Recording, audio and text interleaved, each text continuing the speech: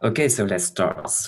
Well, hello everyone. Thank you for joining for the reading group today. So the paper that we are going to discuss today is SimCR, a simple framework for contrastive learning of visual representation.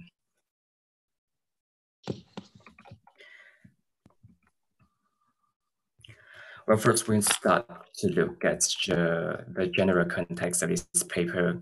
Then we're going to move on to an overview of the framework. And then we're going to study the algorithm step by step.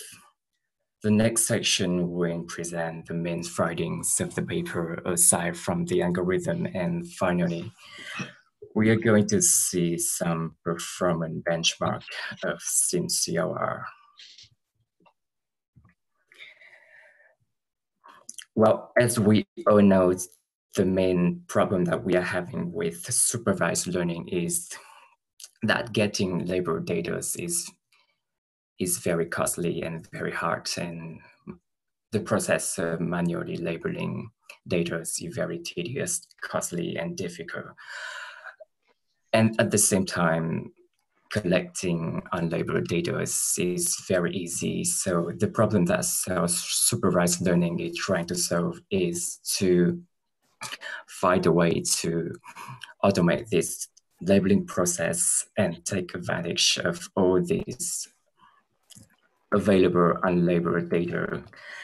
And generally, the self-supervised learning approaches tend to fall into one of the two families.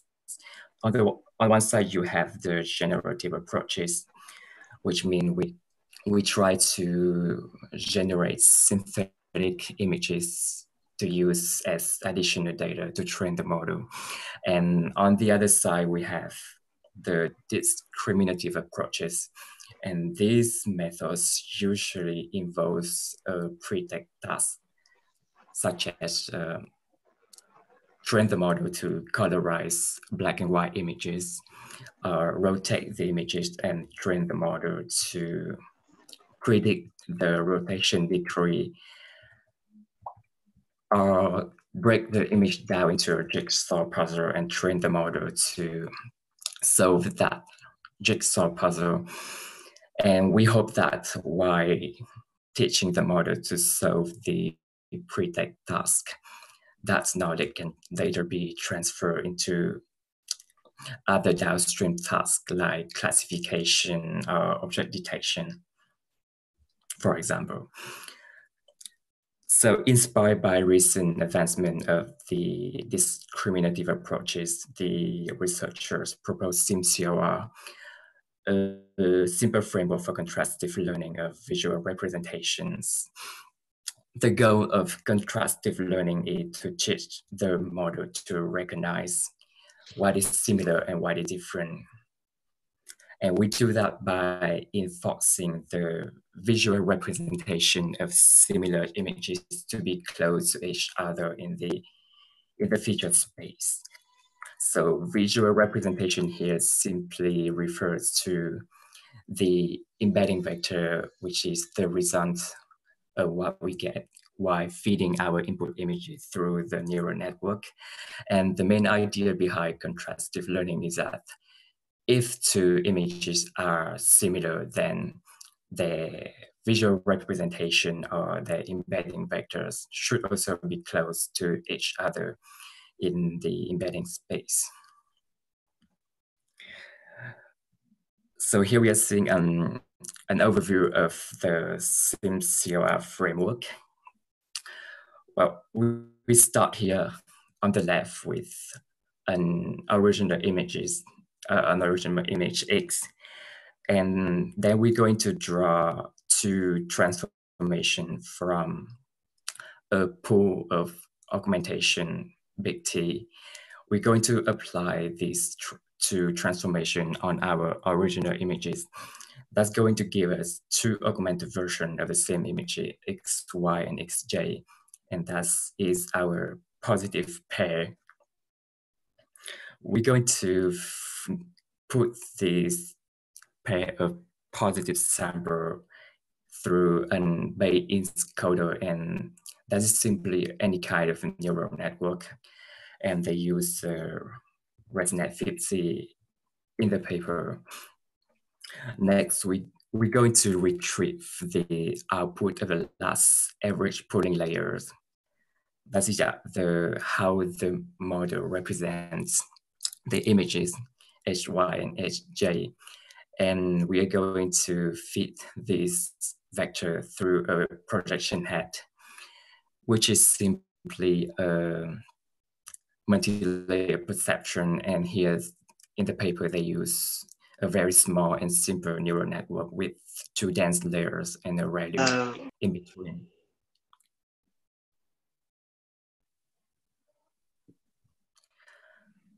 Okay, so the projection hat we're going to give it to another set of embedding vector denoted by Z, and this is the vectors that we are going to use for our objective function. So this might look confusing at first, so let's walk through this step by step to see all the fine details.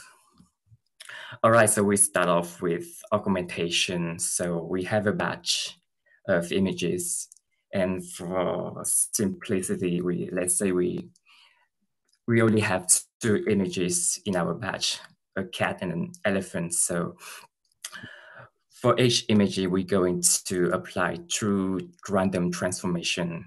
That's going to give us 2 pairs, which contain 2 augmented versions of the original image. So we have a pair of cats and we have a pair of elephant. The next component of the framework is the Bayes encoder, and the Bayes encoder is simply the main model that we are going to use. So we're going to give these augmented images to the Bayes encoder, and then we're going to retrieve the embedding vector, which is the output of the last average pooling layer, H. Then we're going to take this embedding vector H from the Bayes encoder and put them through the projection hat, which is a small neural network. And at the end, we obtain another set of embedding vector Z. And that is what we are going to use for our contrastive task. All right, so we are moving on to the main section, which is how the learning actually happens.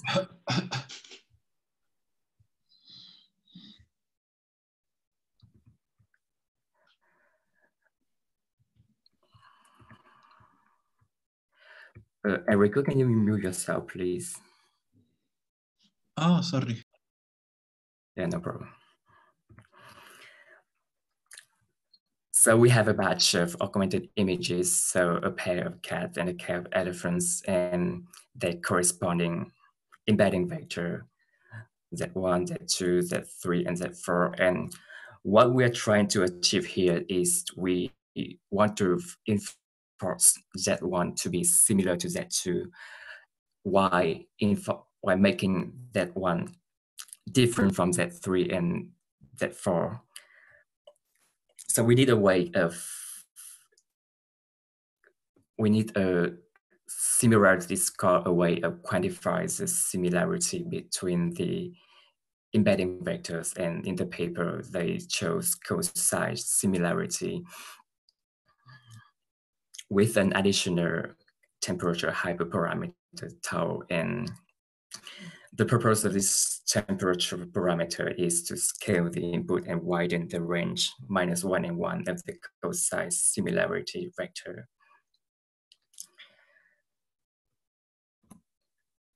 Okay, so we have our similarity score, which is simply the cosine similarity. So we're going to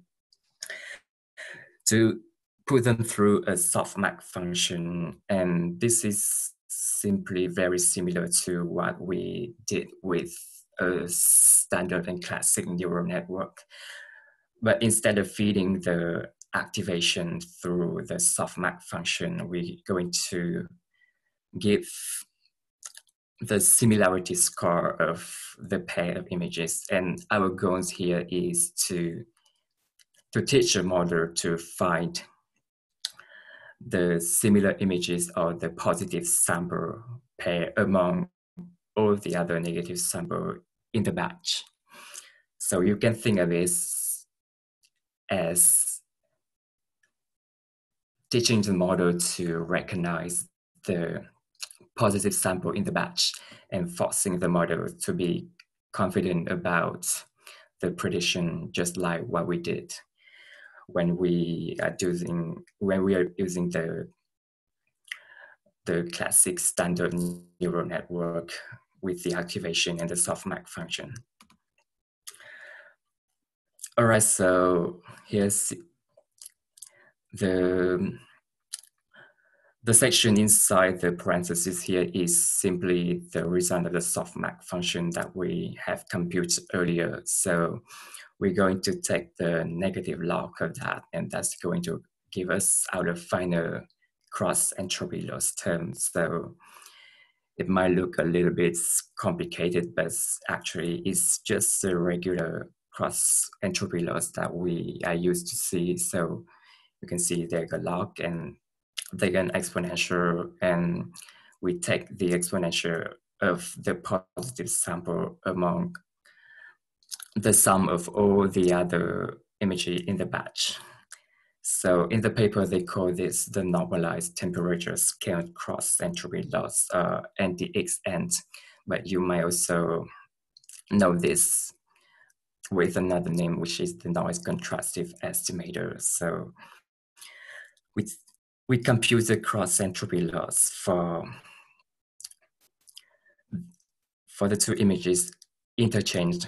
That means that we're going to compute the negative log loss for each one of the two arrangements in the positive pair. Once we have that, so the final step is simply to loop through the batch and sum all the loss of each positive pair in the batch, and then we're going to average that over the total number of items that we have in the batch, and that's going to give us our final loss term. Then we simply need to update the encoder F and the projection head G to minimize this loss, and that's the whole process of contrastive learning.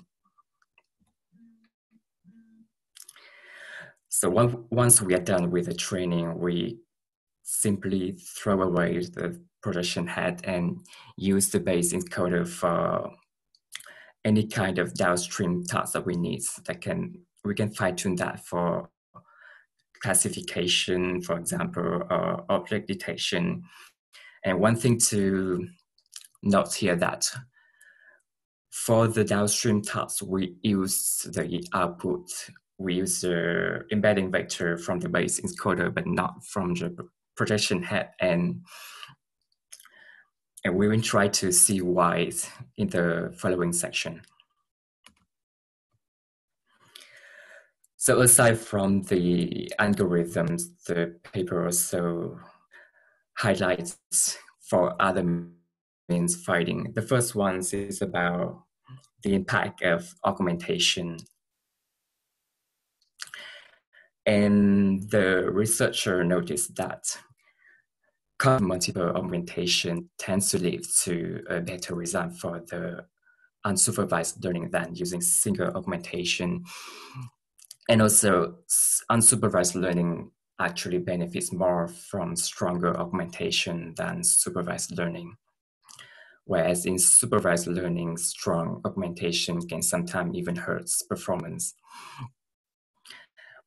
Well, the second main finding involves the projection head, and the authors noticed that they get better results when they use the projection heads in training the model for the contrastive task. But using the base encoder for the downstream tasks actually leads to better performance, and we are going to see why.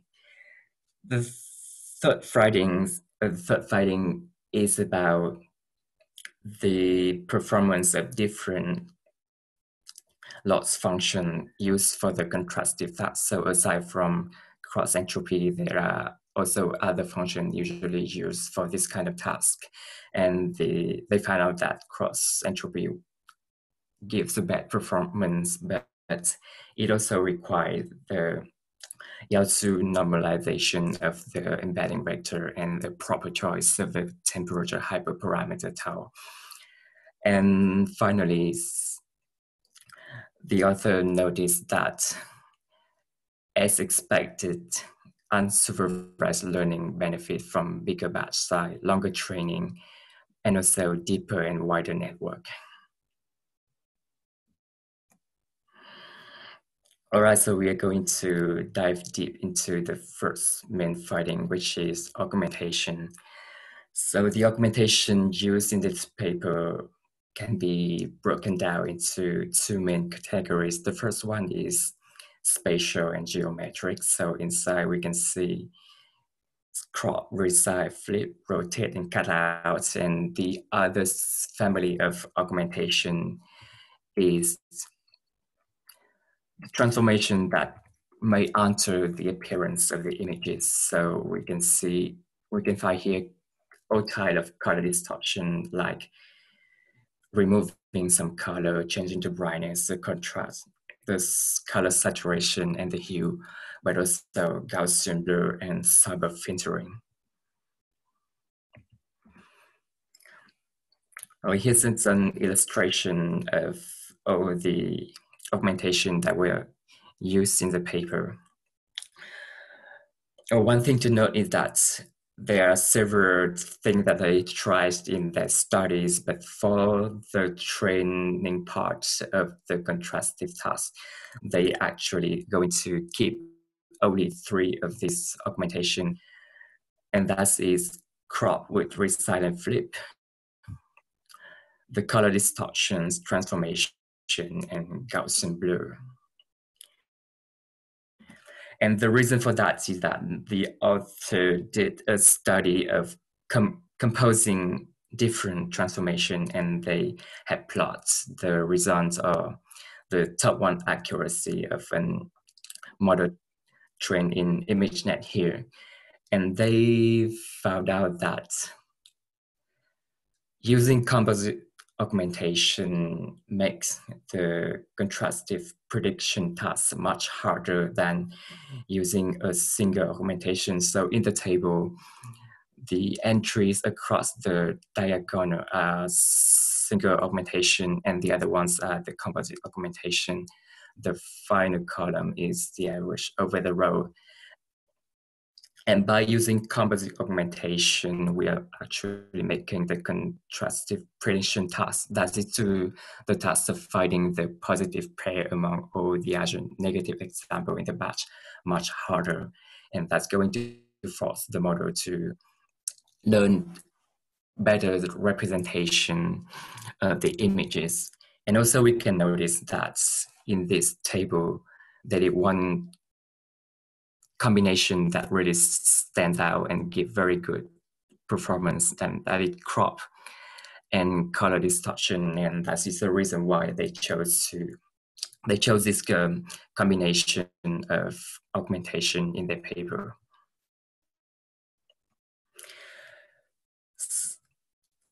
And following that study, they decided to study deeper the effect of color distortion on to see why it can improve the performance in a very remarkable way. So at the top left, they have chosen 2 different images, and that's spread over the 2 rows here. So the first row is the first images, and the second row is the second image. and they plot the pixel intensities over the different crops of the same image over the columns. So we can see here that on the left side, with no color distortion, the different crop of the same image have mostly similar color distribution. So it means that our model can use the color distribution as a shortcut to bypass the contrastive prediction task. So to find out which one is the positive sample, which means which one is similar to the original image, the model simply relies on the color distortion, color distribution, and pick out the image with the same color distribution, and not really learning any generalizable features. Whereas when we apply color distortion on the images, the color distribution became very different, and the model just can't rely on that shortcut anymore, and it has to learn other high-level useful feature that can be generalized to other downstream tasks. And the author also studied the effect of different value for the color distortion strength. And they found out that as opposed to supervised learning, when stronger color distortion hurts performance, unsupervised learning actually benefit more from a stronger augmentation. And in this case, a simple combination of crop and color distortion can match the performance of the sophisticated policies used in auto-augment. All right, so we are going to move on to study the projection head. And one question that you might have earlier is, why do we use the representation from the projection head instead of the base encoder to maximize the similarity in our objective function? And well, the author empirically showed that using a projection head give better result for the contrastive task than not using the projection head. And the chart we are seeing here is, in the chart we are seeing here the green bar corresponding to the performance when we're not using a projection head. The blue and the orange bar correspond to the accuracy when we are using the projection head. And we can see that using a projection head gives a better result.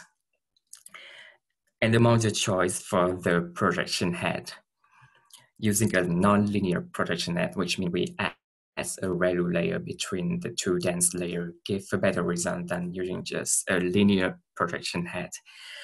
And the other thing that it is because our projection head G is trained to be invariant to transformation of the images.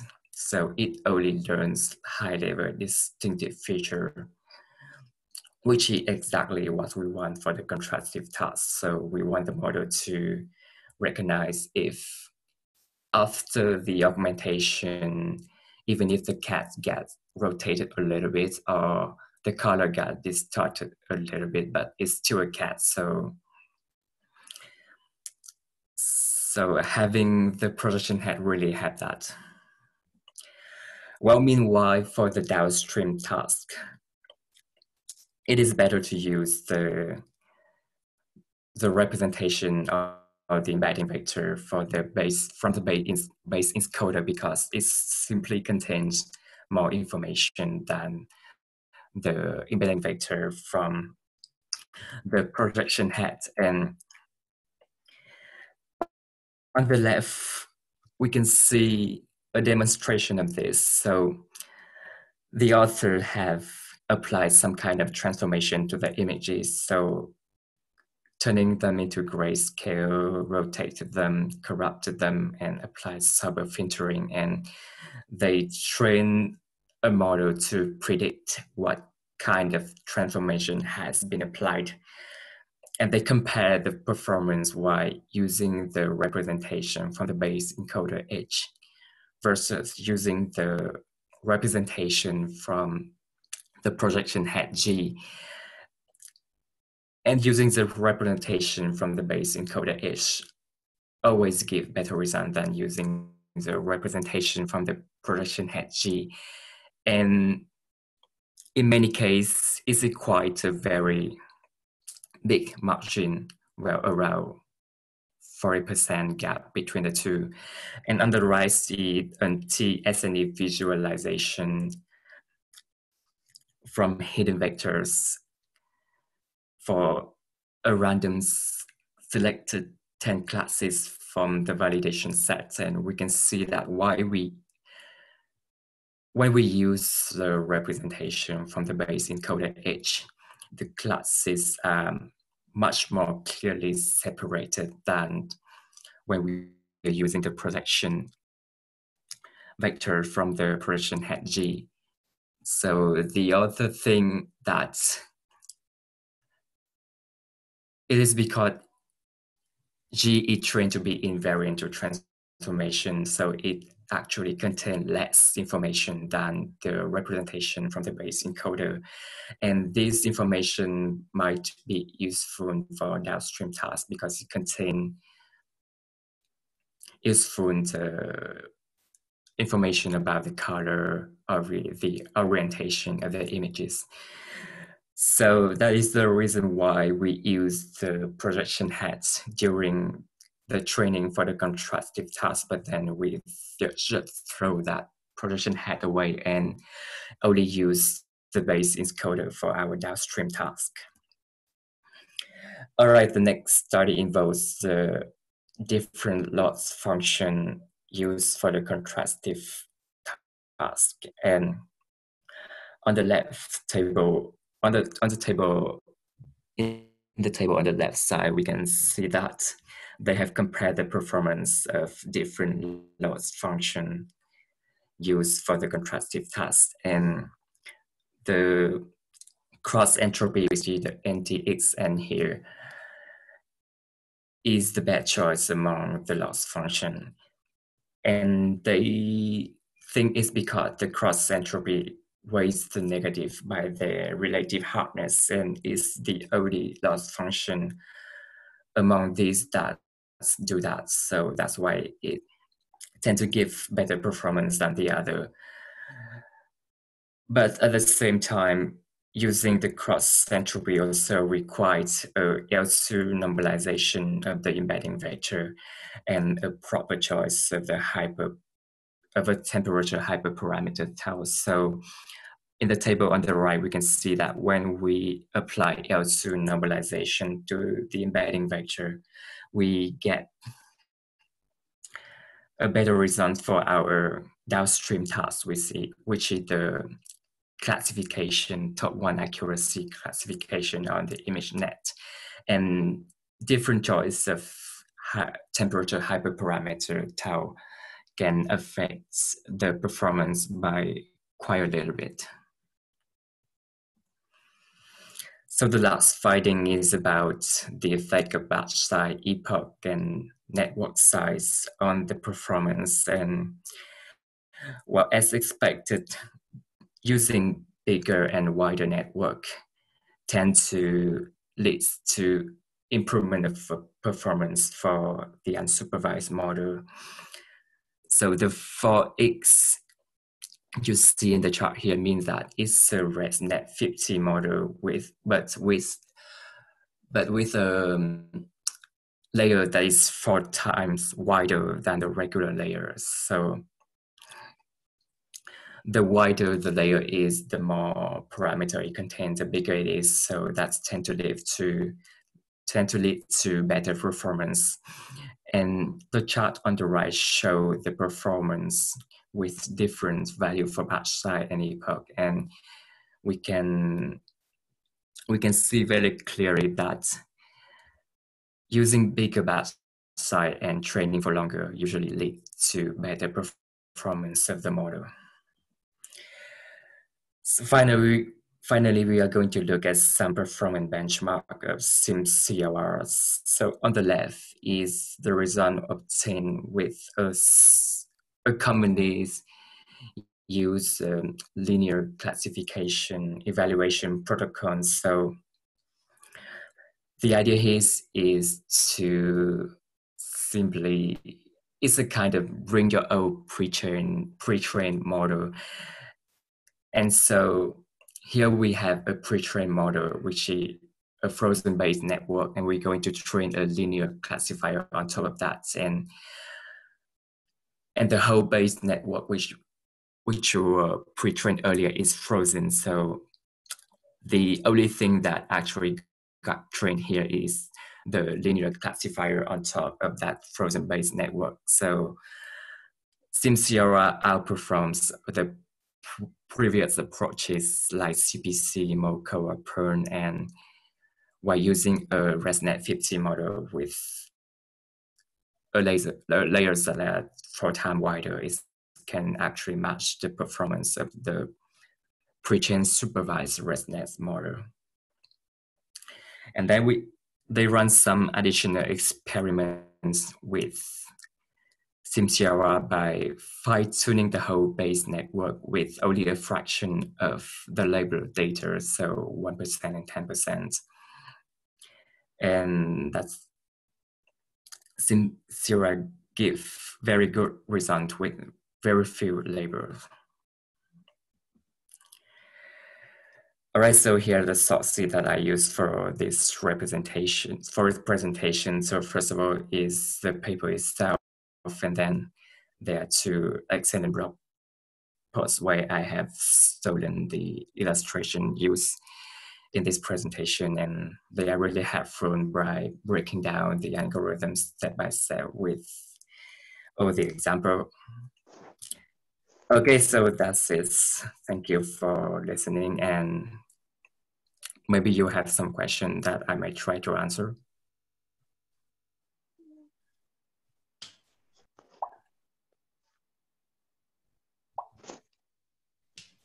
Hey, Fan. Thanks for the talk. It was really nice.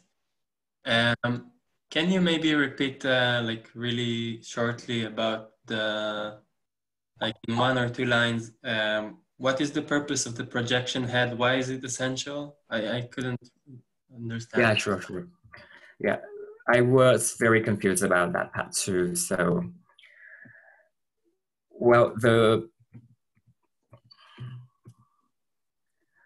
okay, so here we have the projection head. So usually what we would do naturally is to use the representation from the base encoder H1 right here and use that to compute the cosine similarity.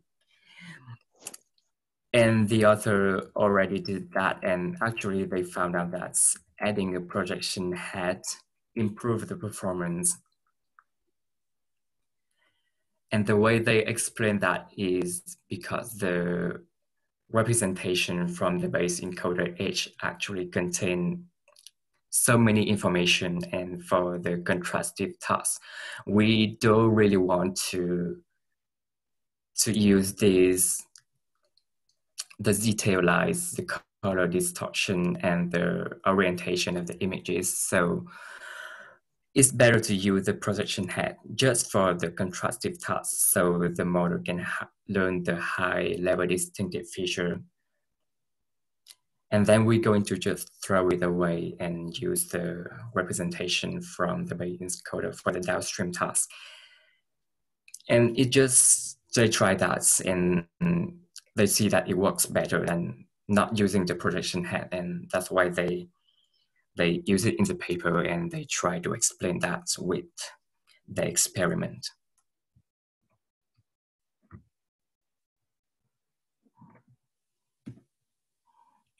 Does it help? Yeah, it did a little bit. So in this experiment, I see clusters. I guess it's different labels. That what I see? That's Yeah, for the here. t-SNE, they're actually trying to separate the 10 classes Uh-huh. from the embedding vector. So on the left side, the A and H, that is the representation from Yeah. the base encoder. And on the right is the projection head. Yeah. Uh-huh. So the projection head is only useful for training the contrastive task, and it is not useful for the downstream task. Okay. Cool. Thank you.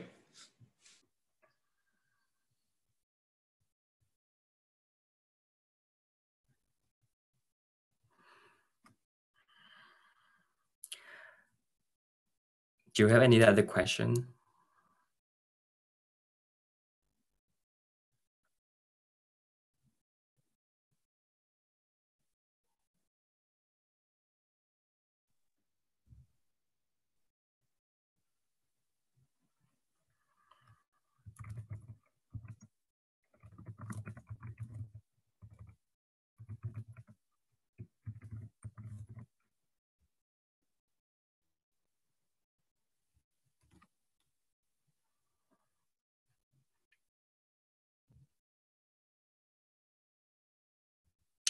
Thank you very much, Fan. Okay, so let's stop here and all right, guys, have a nice day. See you around. Thank you.